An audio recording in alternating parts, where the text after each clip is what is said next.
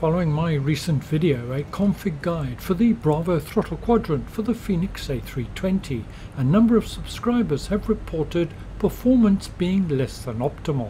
Well, I don't have a magic bullet that's going to solve all of the potential issues, but I do have some tips and suggestions that may help you to fully enjoy this amazing aircraft. Welcome back to the Sim Hangar. My name's Mark. Thanks for watching and let's get started.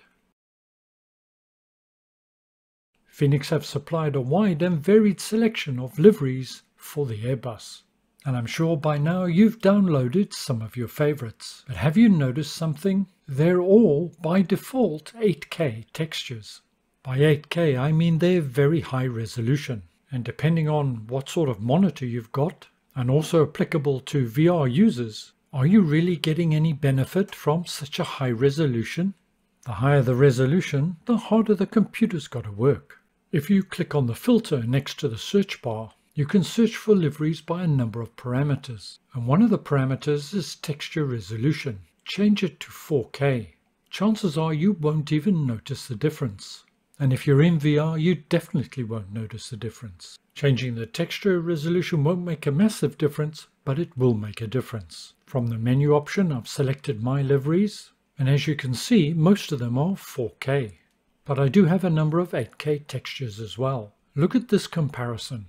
Air Canada 4K is 65 MB, but the 8K is 257 MB. On the bottom left, go to Settings, and here you can change the default livery resolution that's displayed. I've changed my default to 4K, because 9 times out of 10, that's what I'll choose. This change won't make a 10 FPS change, but particularly for those on mid-level graphic cards, it can have quite an impact. When you select the FENIX Airbus, within the sim a small application opens on your desktop. This will likely run minimized as a hidden icon in your taskbar. It's the FENIX logo. Click on that, and the external application opens. And here are a number of settings that are of interest to us. Note under display quality, we have 3 options: quality, balanced and performance. There's also 3 options on the render display: CPU, which is recommended, GPU auto select, which is for an integrated graphics card, and the third option, which is a dedicated graphics card, which in my case is the RTX 3090. Default is CPU, the default display setting is quality. Let's change that to balanced. This can be done live. Simply hit apply. You do need to wait a while and let things settle down. I would recommend 15 to 20 seconds. External view is a small improvement from about an average of 48 to about 52. Now switch to the cockpit view, getting about 44-45. Let's change the display quality again, this time to performance, and hit apply. And again, just let things settle down for a moment or two. FPS has improved from about 45 to 50. Can't see much difference. Quality-wise, gauge is still readable. External views will normally be a higher FPS. There's a reasonably fair stress test. I'm flying over London, live weather at 3,000 feet. Lots of cloud about, and my volumetric clouds are set on ultra.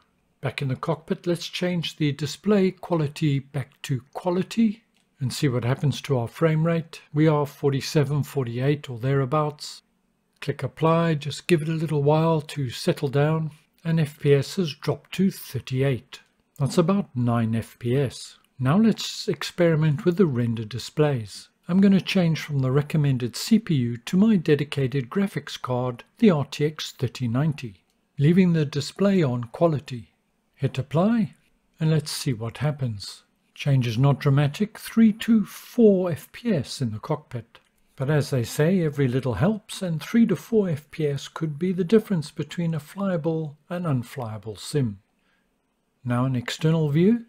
We do need to bear in mind that the density of both the terrain and the clouds will have an impact on the performance. But these results are purely indicative, rather than set in stone. Currently getting about 39 FPS. Let's switch it down to balanced and see if we get any improvement. There's been a definite pickup there from about 39 to about 47 FPS for me. Let's experiment further, and we're going to change it from balance to performance. leaving the GPU on my RTX 3090. And in this case, for the 3090, it's made a nominal difference of maybe 1 or 2 FPS in the cockpit view. The level of performance improvement to be expected will depend very much obviously on your graphics card.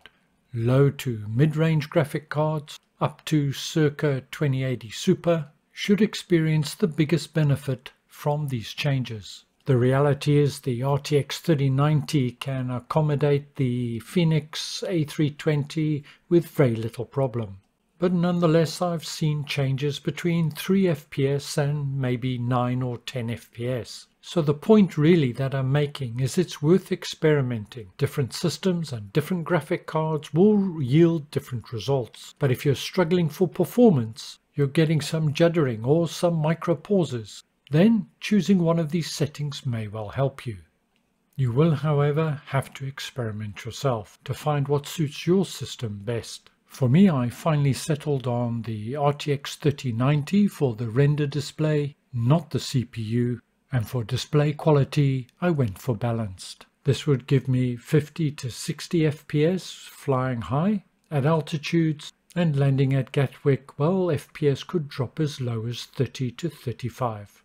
Here's a quick look at the settings that I use when flying an airliner. Resolution is obviously at 100%, pre-caching and volumetric clouds are at ultra, and more or less everything else is either high or medium. The refresh rate for the glass cockpit obviously set to high for airliners. And these tests were done on my system, which is a fairly beefy PC, with the i9-10900K. Select your search icon from the taskbar and type in Game Mode to bring you to this screen here. Make sure Game Mode is off. This is applicable to both 2D and VR aviators. On the right hand side you've got Related Settings, Graphic Settings. Select that, and here is your HAG setting. HAGs meaning Hardware Accelerated GPU Scheduling. Make sure that is off as well. This will help with frame rates and reduce the frequency of stutters. For those with NVIDIA graphics cards, open up the NVIDIA control panel. From the left-hand menu, select Manage 3D Settings, then select the second tab, Program Settings. This will list programs installed on your PC. Select Microsoft Flight Simulator, and now we can individually control and manage some of the graphic settings. Scroll down, we're looking for Power Management Mode. Default is Normal. Change that to Prefer Maximum Performance. Scroll down again. We're looking for Texture Filtering Quality. Normal is Quality. Change that to High Performance. And we're done. Staying with NVIDIA, here's a hidden frame killer. If you use GeForce Experience, hit Alt-Z on your keyboard and make sure Instant Replay is off. If it's on, it automatically records the last 5 or 10 minutes. Ignore the box next to it says recording. It's simply because, while I am recording, Instant Replay must be off. This will improve your sim overall. It's best to keep this turned off, and you can do this by hitting the settings, the cog, on the right hand side. Well, I hope these settings and tips have been of some help if you've been struggling with performance for the FENIX Airbus A320.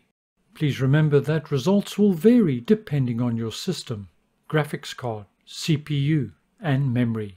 None of these by themselves are a miracle cure, but the combination will hopefully help significantly. If it did, great, let me know in the comments below. Don't forget to subscribe if you'd like to see more like this. Stay well, look after yourself, see you again soon, and bye for now.